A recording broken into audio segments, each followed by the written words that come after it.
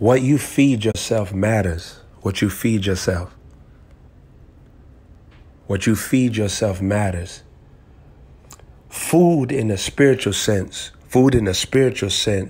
represents doctrine. It represents reports. Food in a spiritual sense represents thoughts, mindsets, and systems. Food in a spiritual sense represents emotions, desires. See, God created desires and Satan created temptations. Because a temptation is really a desire that's out of season or is out of your authority. You'll have to watch the replay to understand that.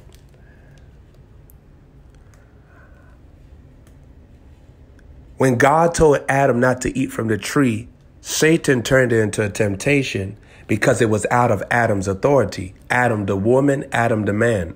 It was out of their authority. When Uzzah went go catch the Ark of the Covenant, it was out of his authority. And it was not only out of his authority, it was out of season. Because that was not his season to catch an ark.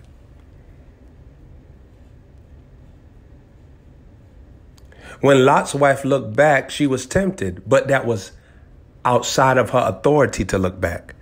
Because remember, it was the three men, and then the two men went into Sodom and Gomorrah, which were angels, and told her to go, to leave Sodom. Now, saints, the story about Lot and his wife is very profound because both of them struggled with the prophetic word. Which is why I love times like these. I love times like these.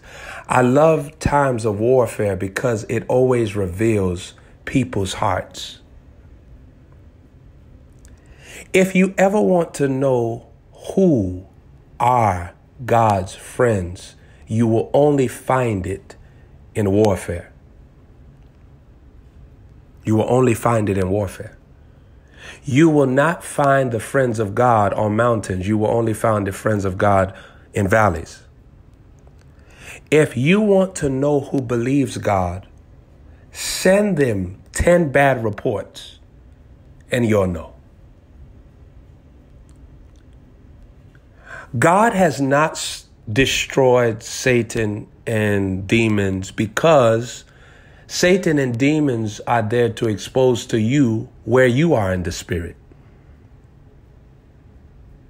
God will let a devil's work around you just so that you can locate your heart. Where are you standing? On the word or on the natural? On the feelings? On the emotions?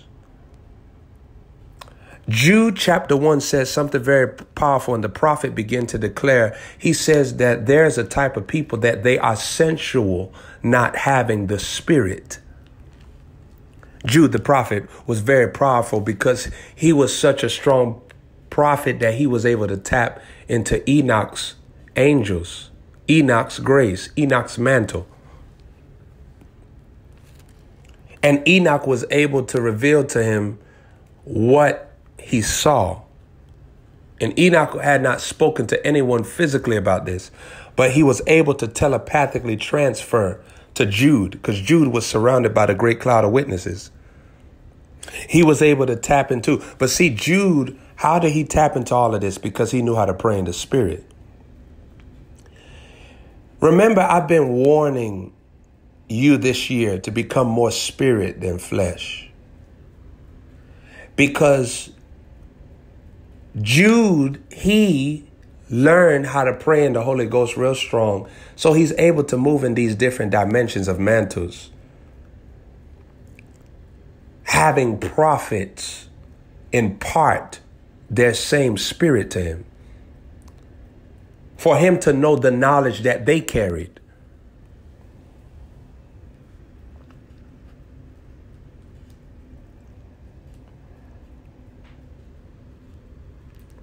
But look what Jude said. The prophet said this. He said that there's a people that are sensual, not having the spirit. But then he goes on to say to build up yourself in your most holy faith, praying in the Holy Ghost.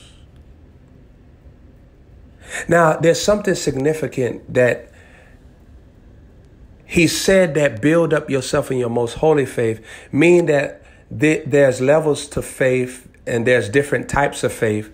There's a faith that becomes holy. That means that it's sanctified. That means that it cannot be accessed by demons. When he said that there is a faith that is holy, that means that demonic presence dies in the presence of that faith. That faith cannot be touched. It cannot be corrupted. It cannot be bothered. It cannot be tampered with. It cannot be lowered. It cannot be weakened. It cannot be torn. It cannot be lost. That faith is a holy faith. It's God's faith, the great God Jehovah giving you his mentality. Now, how does faith come? Faith cometh by the word. So if he said that you could build up yourself in your most holy faith, praying in the Holy Ghost, here's what I want you to catch. When you pray in the Holy Ghost, it's going to give you a word. The Holy Ghost, and when I say it, I don't mean the Holy Ghost. I mean the activity. When I say it, I'm talking about tongues. When I say that it's going to give you a word, well, I'm saying that activity is designed to give you a word. Praying in the Holy Ghost, you get to your most holy faith. And you can only get to your most holy faith, Romans chapter 10, verse 17, I believe that is. He said, by hearing the word of God. So when you're praying in the Holy Ghost, that activity positions you to hear God give you a word. But I want you to catch this in the spirit. Not only does praying in the Holy Ghost position you for God to give you a word. You notice he said building up yourself in your most holy faith. He said that before you pray in the Holy Ghost. Before he said praying in the Holy Ghost, he said build up yourself in your most holy faith. So saints, you could access your most holy faith by just hearing a word come out of a prophet. But you got to pray in the Holy Ghost to seal that most holy faith. See, these are two different realms. There's two different realms here. It's two different realms. You should watch the replay to really just decipher all of that. You can access the most holy faith if a prophet is speaking to you. But you're going to have to also do the second part, which is praying in the Holy Ghost to seal it.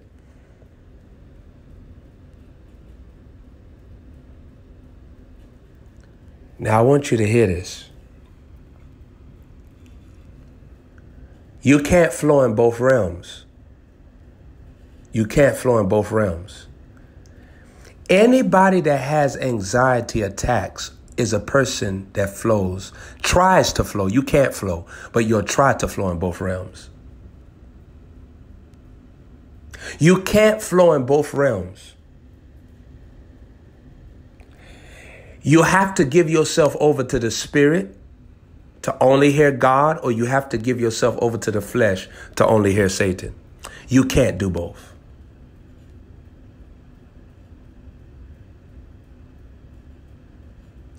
This has been the danger of technology and knowledge and things that has been given. And see, that's why you see people less and less moving in the spirit. You see people less and less because the Bible talks about don't be ignorant of Satan's devices, but the cell phone has become a satanic device. The TV has become a satanic device. Computers have become satanic devices because it's birthing ignorance. And watch this here.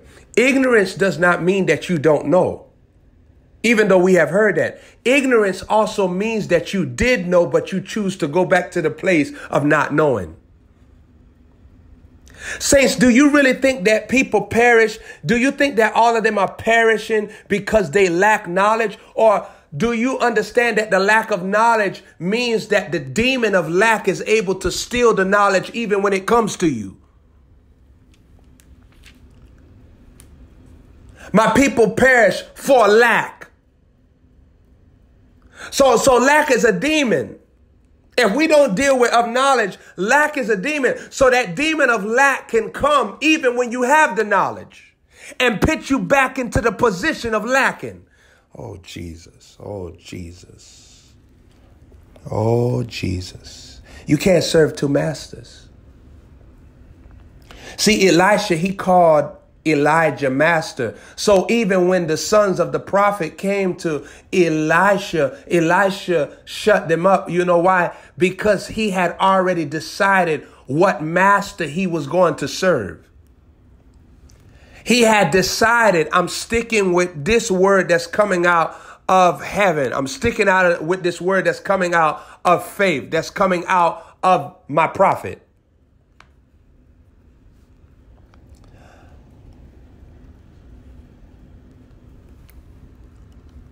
When the Spirit speaks to you,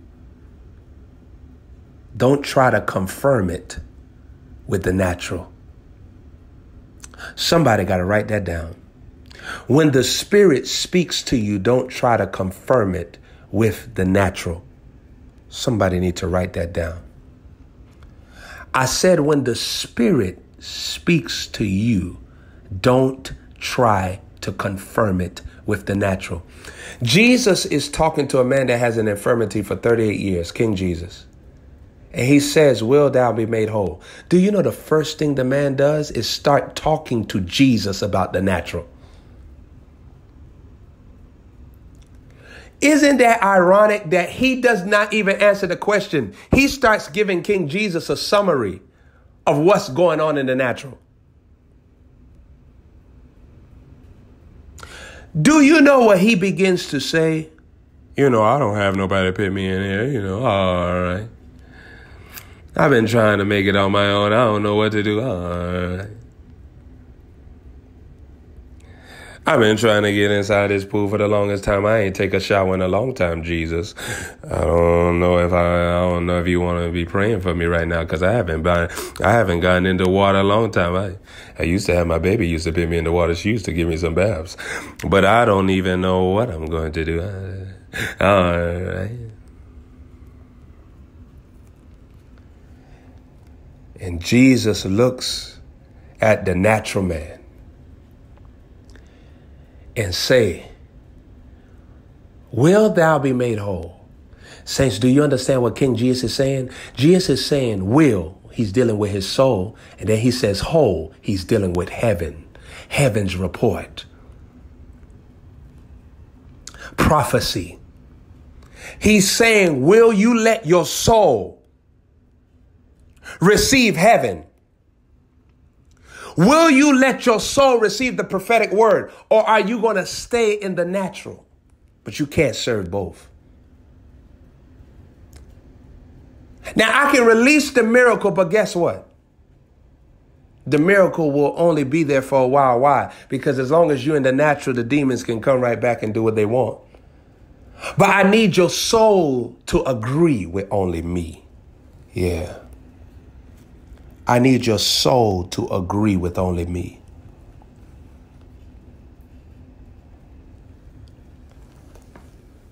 God will let you experience anything in this life so that you could realize that everything else does not matter except what he told you.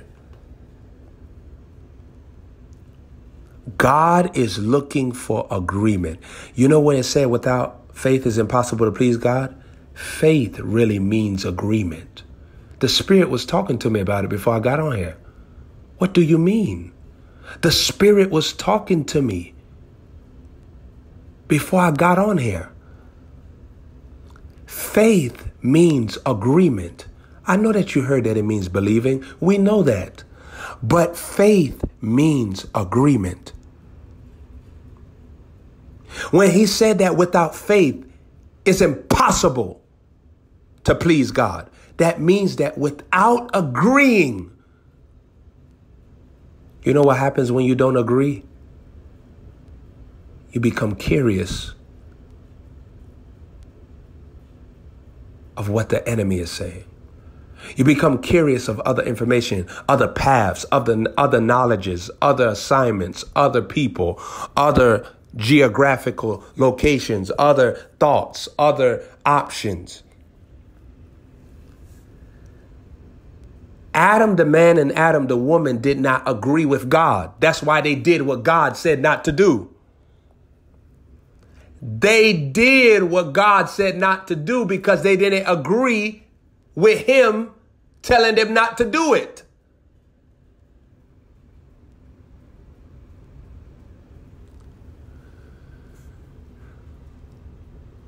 The secret behind Uzzah is that he already knew that he wasn't supposed to touch the ark. So even if he tries to catch it to help God, so to speak, and that's the secret. Most times you think that you're helping God when you're killing yourself.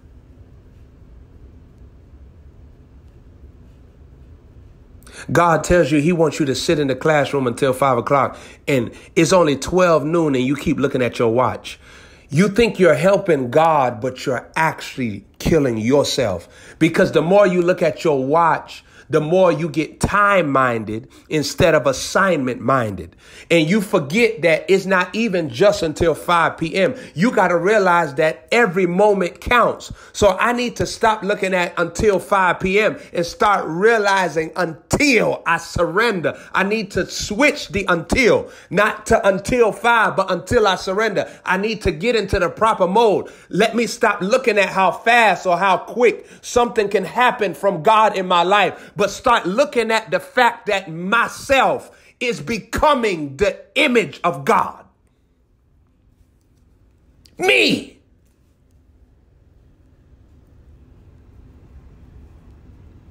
Joseph, when he was thrown into the prison, he had a revelation. Even though I'm thrown into an injustice here, even though it looks like the devil is riding over my head here, even though it looks like something is happening to me that's not supposed to be happening to me, guess what? I'm going to be my best, because I know that if God lets this happen, I can prove to him something that he's looking for.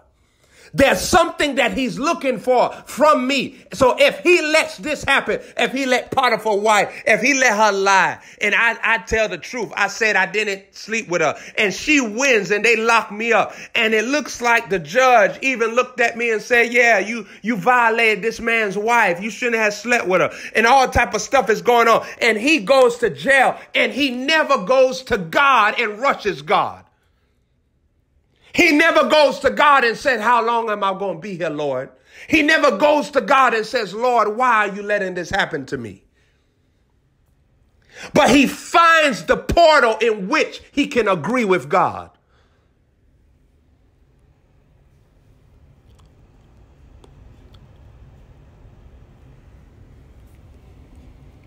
Can you find the portal that God is looking for, that's carrying your agreement in moments that seem unjust?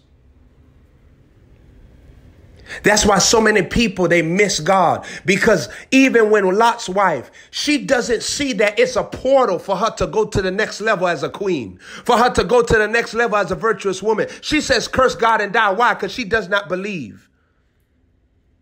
She's looking at the natural. She don't have any more Chanel bags. She can't buy her favorite makeup.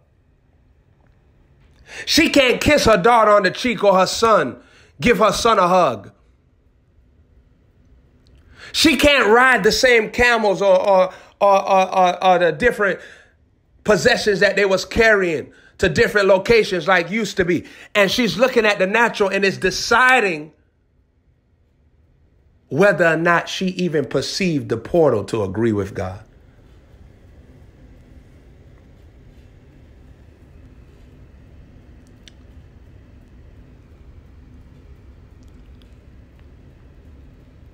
Lot does not want to get out of the city of Sodom and Gomorrah because he does not agree. He does not agree. The angel hastens him and he still does not agree. The angel has to violently wrestle with him. And finally he gets out. Your agreement matters. You have to get out of that mode of constantly trying to get God to do this or God to do that or God to do this and start realizing what is the portal of agreement. Let me find the portal of agreement until God manifests something else. If God lets things be as is, there's something in this portal that I need to agree with. It's not always a situation, because sometimes God don't want you to agree with situations. I'm talking about is a mentality. Watch. God can want to move you from your house, right? Move you from the place where you're living. But if you get so anxious in God moving you from that place and you take on the wrong mindset, that portal of agreement is stopped up. You see what I'm saying? What I'm telling you, that every day of your life, there are portals of agreement that you have to find with God. And you have to become protective of your faith. You know when it said guard your heart with all diligence? It was talking about guarding your faith. And do you know how do you guard your faith? You guard your information system. Guard what you see, what you hear. You notice that what God did was he put Adam in the garden and had the tree of the knowledge of good and evil in the garden. And then tells him not to eat from it, but yet is in his sight. You notice that the tree of the knowledge of good and evil is in Adam's sight. Why is it in his sight? Because you walk by faith and not by sight. So God let sight be there so that the faith can work. Oh, Jesus. Oh, my carapa. He let the sight be there so that the faith could be tested. He let the sight be there so that the faith can grow. He let the sight be there so that the faith can move. He let the sight be there so that the faith can work. He let the sight be there so that the faith can stretch its wings and begin to fly. He let the faith go to a next level while the sight was right there looking at something that was adversarial.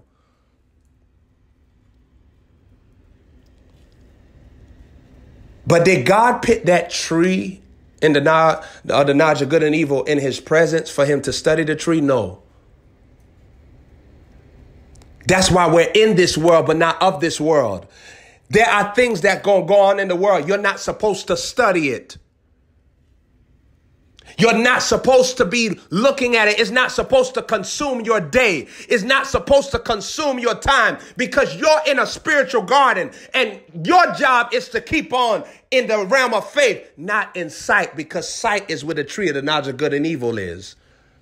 Sight is where the tree of the knowledge of good and evil is. If you want to fall out of your anointing, if you want to lack oil, if you want to let your garment get filthy, all you have to do is start living your life by sight. All you have to do is start making decisions by sight. All you have to do is start connecting with people just because of sight. Start talking with old connections just because of sight. Start sleeping with people just because of sight. If you want to lose your soul, just live by sight.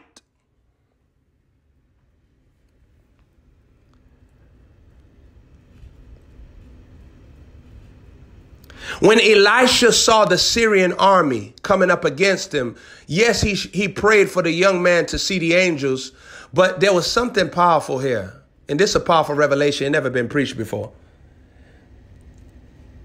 And it just came to me while I was talking. He tells the young man, but then remember what Elisha did. He blinded the Syrian army. Why did he blind them? The Syrians were enemies.